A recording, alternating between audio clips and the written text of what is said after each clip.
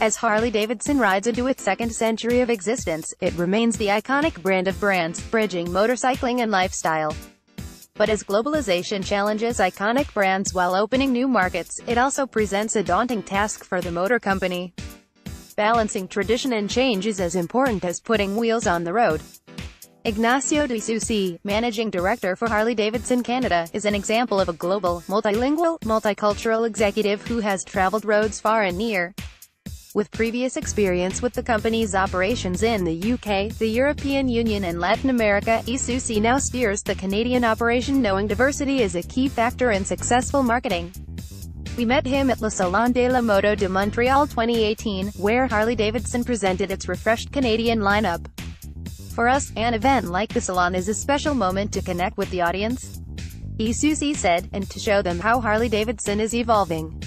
Isusi, casually attired in check shirt and jeans, was excited. Under the banner, The Great American Freedom Machine, Harley-Davidson's presentation has a fashionably 70s retro feel to it. The panoramic video on stage evokes movie and TV icons such as Easy Rider and Then Came Bronson, but with a visible hipster tone. While the display features perennial flagships such as the Road Glide and Fat Boy, Harley-Davidson's new smaller displacement models, the Street 500 and 750, Iron 1200 and 48 Special, get a highlighted presence next to the podium. We understand the entire industry is changing, Isusi continued, and we see new opportunities, especially in the way people interact with motorcycling. Having supported the motor company's expansion strategy firsthand in his previous roles, he knows why the Harley-Davidson story needs to extend beyond its Milwaukee origins. All successful brands have a vision and know what they stand for. Isusi explains. Harley-Davidson stands for motorcycling as personal freedom. The unique Harley-Davidson experience appeals to people of all walks of life across the globe seeking that personal freedom and exploration. How does the established Harley-Davidson image, which has skewed towards aging baby boomers, fit in with the newer demographic of 24 to 35 consumers? We believe we can retain our core customers while broadening our appeal for this new rider segment.